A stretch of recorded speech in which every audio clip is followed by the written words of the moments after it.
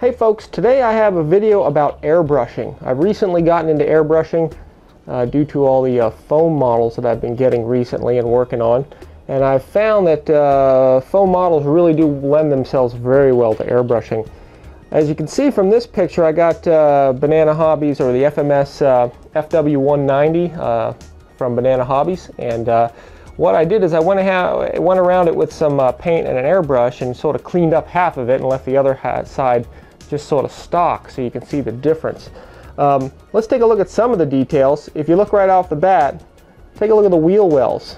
You can see one side I touched up, the right side here, and you can see it looks all nice and clean in there, and it's all painted the same color.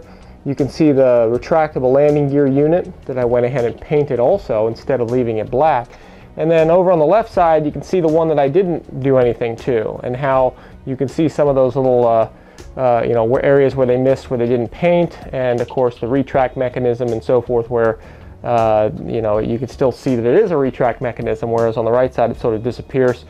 Also, the gun detail. If you can see these two guns that are close to the cowl on either side, the stock one here on the left side of the picture just shows it glued on, and it looks okay, but you can kind of tell it's got that little plastic piece on the bottom that matches the surface of the wing. And here on the right side, I went ahead and painted it up so it sort of disappears with the model. And you can see this entire wing here, how those details just really look much nicer. When you can't see those little black areas, it looks less like a model and more like a real airplane. Let's take a look at the other side again. You can see all those model details that you can kind of see. Also, taking a look at all your control horns and everything. You can see that they're translucent, attached to the aileron, and you got white servo horns. Same thing right here. Now if we go all the way over to the other side, you can see how those things kind of disappear and how I painted those. Here, let's look at this one. You can see it's almost disappears and makes the model look much more scale. So anyway, you can see with just a little bit of airbrushing, it really kind of makes some of those scale details look much nicer. One other thing also that airbrushing really helps with is repairs. One item here that you can really see the detail of. This is an area that I glued, and some of the contact cement ran out and really kind of messed it up. And you can see the foam sticking out and all that. Well, the other side was the same way. Now with a little bit of airbrushing, you can kind of get rid of all that, and it cleans it up. It makes the whole thing look much nicer. Now, to show you how all this works and how easy actually and how cheap it is actually to airbrush, let's take a look at some of the equipment, and I'll show you how it all works. To get started in airbrushing, it's really pretty simple. There's only two components you really need, and that is the airbrush and the compressor. The airbrush portion usually comes with a cord here, and you can see this is the first one I ever bought. I got this from Hobby King. You fill your paint up in here, and you can see I have a little bit of paint in here that I'm doing the FW190 with right now. And it comes with a cord, okay, that plugs into any compressor. And that's really about it. You need the compressor as well down at the bottom. I got this airbrush from Hobby King. I think it was about 20 bucks. The compressor is a 3-gallon, 100-pound compressor I got from Harbor Freight Tools. It was about $40. So you're looking at about 60, 70 bucks to really set yourself up with an airbrush that you need, and you're ready to go. The operation of this thing's pretty simple. Once you have your pressure set up on your compressor, really when you press this button down, it blows air out. It adjusts the amount of air depending on how hard you push on it. And then as you pull back on it, it actually allows more and more paint out as you pull it back. So if you pull it back a little bit and push it down, you only get a little bit of paint. And you can push it down, get no paint, and then slowly as you draw it back, it will let more and more paint out. So it puts out a very thin layer of paint, and it's kind of like the surgical scalpel of paintbrushes. It lets you really have a really good control of where the paint goes. Here's how you set up the compressor to get the pressure that you need. Operating your compressor for your airbrush is pretty darn simple. You only have two gauges. This gauge over here shows the tank pressure, and this gauge here shows the pressure that's actually coming out of the airbrush itself. Now we can put 100 pounds of pressure in this tank because that's what it's designed for. Right now I have 70 pounds in the tank, but I only really want 35 coming out of the airbrush. So when I press the airbrush down and hold the button down, and I'll do that right here, you can see it shows the actual pressure that's coming out of the gun, which right now is at 35 pounds. And that's what you want, is about 35 pounds. As you airbrush, you'll figure out what kind of pressure you like to paint with, but that seems to work well for me. And the way you adjust that is you always want to have more pressure in the tank, and then as you hold that button down on your airbrush itself, you turn this dial here and you adjust the pressure you want. Right now it's at 45, and what I do is I adjust it down so I get 35 even, just about coming out of there. And now it's adjusted. Now you have 35 pounds coming out of your gun. You release your button, and of course the pressure is going to go back up a little more because there's a little more pressure in the line now. Now it's set, and you usually don't have to touch it after this, once you have your pressure set to where you like it. Now you can go ahead and fill your paint and go ahead and paint. When it comes to paints for airbrushing, this is really all you need. You need the paint color that you're using, you need some thinner, and then you need something to mix them with if you're going to be mixing colors of paint. There are really two paints that I use. I use the Tamiya and I use the testers. They're about the same price, about $3.60 each, $4 each or something, but you can see with the Tamiya you get a whole lot more for your money. But the advantage of the testers is they have way more color, so a lot of times you'll find exactly what you need. The jars are small, but you use very little paint. The airbrush is pretty efficient. Then you'll need some thinner to thin out the paint. And really all you're going to do is mix about whatever paint you're going to use. You're going to put in about 20% thinner, and that's really all you need. What I usually do is I use these mixing jars, and I use these little pipettes that you get. What you do is I take one of these glass jars, and let's say I'm going to use this paint right here. I'll fill it up maybe halfway or so. Then I'll take a pipette, and I'll go ahead and get some of this thinner, and I'll just add about what I think is about 20%. Doesn't need to be perfect. You're just going to eyeball it. The thinner is there just to keep the paint going through the airbrush without clogging it up. So, and then once it's in here, you close the top, you mix it up, and you're ready to go. The paint that is in here, and here's an example of one. This is a paint I use for my StarMax F15. I mixed it 50-50 with basically with white, with a gloss white and with a flat white, so I have kind of a satin mix to it. And then I put about 20% thinner in there, and then you shake it up. So anytime I need like a satin paint, I now have it, and it's all here, and it's closed up in this bottle. And that's really it, guys. It's pretty simple to do this. Really all it is the paint in a jar with 20% thinner. And then you go ahead and you put it in your airbrush, and you paint away, and the results are pretty amazing. To demonstrate how easy this is, I'm going to do some painting for you here in real time. And what I have here is light blue. It's XF23. It's a Tamiya paint. It's close enough for me to match the bottom of this FW190. So you really don't need to really add anything to it. If you want to get real specific and get the color exactly right, you can mix away and mix it as close as you want. But what I have here is some of the XF23 in here with a little bit of thinner, about, like I said before, about 20%. And I leave this on the shelf so I can touch up the paint plane whenever I want. But what you do is you sort of mix it up, make sure it's thoroughly mixed, and then you go ahead and take the top off of it. You take your airbrush, you pop the top off of it. Now I've already set up my compressor. I've already filled it up with air, so it's ready to go. And what I'm going to do is just pour a little bit of paint in here, and I'll go ahead and I'll put the top back on here. And I'll take this top and I'll go ahead and just put it right back on again. And now I'm ready to paint. Now I'm going to start off here with the wheel well. Let me go ahead and zoom in there for you. You can see how the wheel well, they missed painting a lot. And if you want to paint the wheel well a different color, you can do that. But you can see here, I'll just go ahead and start right off. You see this edge right here where they didn't quite paint? You can clean all that up. And you can see all those areas of white just kind of disappear.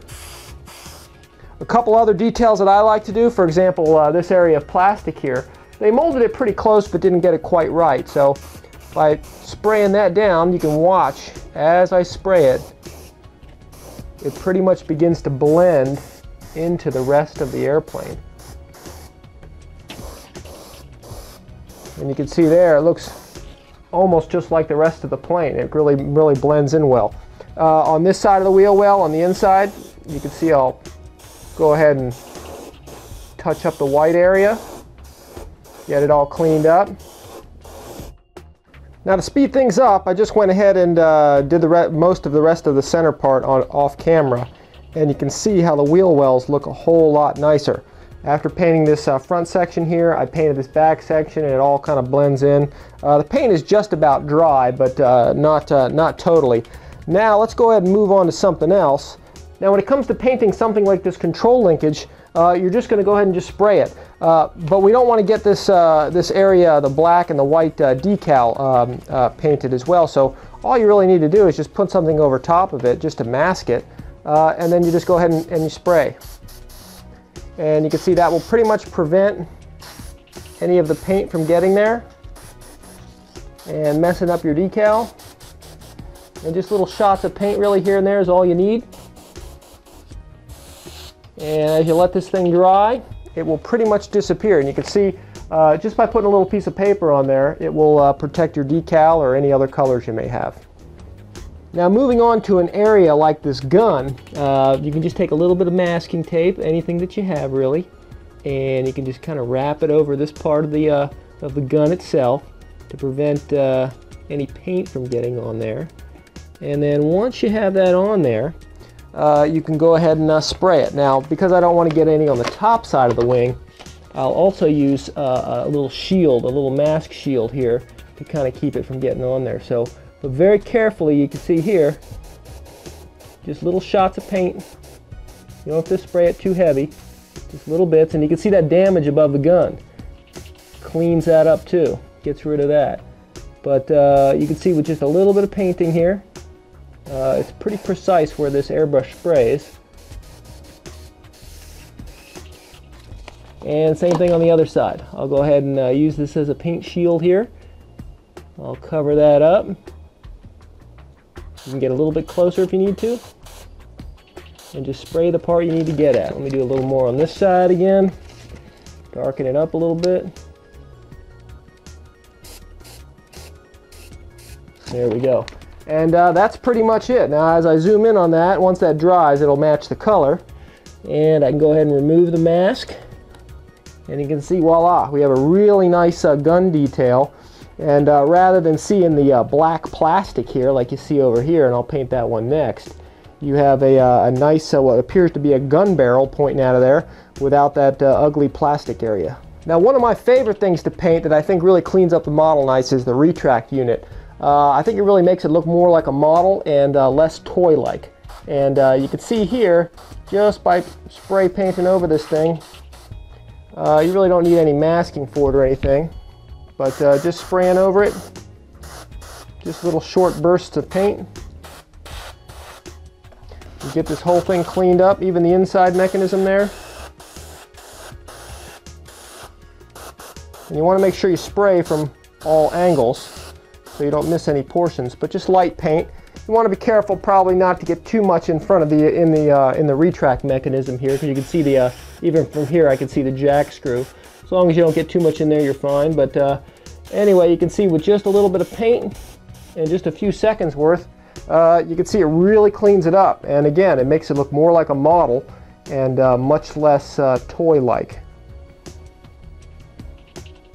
Now here's a before shot, before touching up anything of the right wing.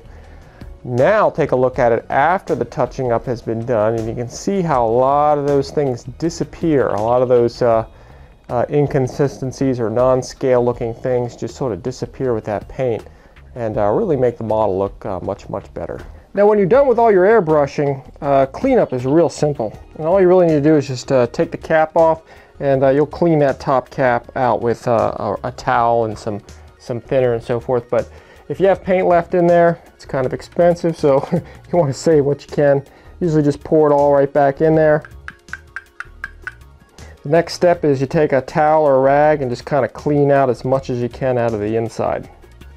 You can see here by putting a rag in here, it'll save you a whole bunch of thinner, because you'll get a majority of the paint out of here to start with, and then you can go ahead and put some thinner in there. Now using your pipette and a little bit of thinner, you can go ahead and get some in there. Just pour it right into your airbrush. And what you're going to do is you're going to go ahead and spray this thing, okay, onto a piece of cardboard or something. You're also going to put your finger over it, and what that's going to do is cause the air to go backwards. And what it does is it blows through both sides of the valve. Okay, so you want to blow air through this way, blow air out the front, and then go ahead and dump this. And you're going to do this a couple of times, and before you know it, the airbrush will be completely clean, and all the paint will be out of it, and it'll be ready to put another color in. As you can see from this, after running some thinner through here, put your finger over it, blowing the air backwards through the thing, you'll get it all cleaned out. If you need to put a rag in there again just to get some more out, you can. But you'll just clean the top off, and it's good to go again. So it's really pretty much that easy to clean. Now here's a few examples where airbrushing really pays off. You can see here the underside of the wing of a B25. Lower right hand corner has some scarring where there was some contact cement sticking out, and after removing it, it left some exposed foam. Then you have the servo, you have the horn and the clevis and the wires, but you apply a little bit of matched paint. You can see the underside surface here. It's now nice and clean, looks much better, and it hides all those imperfections. Also, the underside here of the elevator of the B25 from FMS, like the FMS P38, has a lot of linkages under the tail, and it really sticks out, kind of looks ugly. So once again, match the same color paint and you spray over it, and here you have a really nice cleaned up underside of this thing, and those little white details and rods and stuff don't stick out at you, and it just looks much better. The side of the B25, here's an example where the paint lines didn't match up from the cowl to the fuselage, and by just using a piece of paper as a paint shield, you can cover over the upper darker surface and match up the lines, and then go ahead and spray with the underside color, and you can see here that now the lines match up, and now you have a nice detail. So it's really good for working on this. Probably one of the best places that an airbrush is good for is damage or just scratches in the paint. Now here's a picture of the B25, or I'm sorry, the B17, where we repaired the engine, and you can see all that exposed foam. And in this next shot, after cleaning it up, you can see it looks fantastic. In fact, it looks weathered almost, and really looks a lot better. Now here's the underside shot of the B17. And again, you can see that foam scarring. All foam airplanes are like this, and when they get damaged. And with a little bit of paint, you can see here in this next shot, it's all cleaned up. So almost having a foam plane, it's almost a necessity to have an airbrush to keep them looking good, and it's real easy to do. Anyway, guys, as you can see from the video, airbrushing is real easy. It really cleans up your airplanes, and it's relatively inexpensive to do, and I found that my models just look so much more stellar with having an airbrush to clean up some of these imperfections. Anyway, guys, that concludes this video. I want to thank everyone for checking this out, and check us out on Facebook. Check out RCINFORMER.com. Once again, thanks for watching, guys, and we'll see you next time.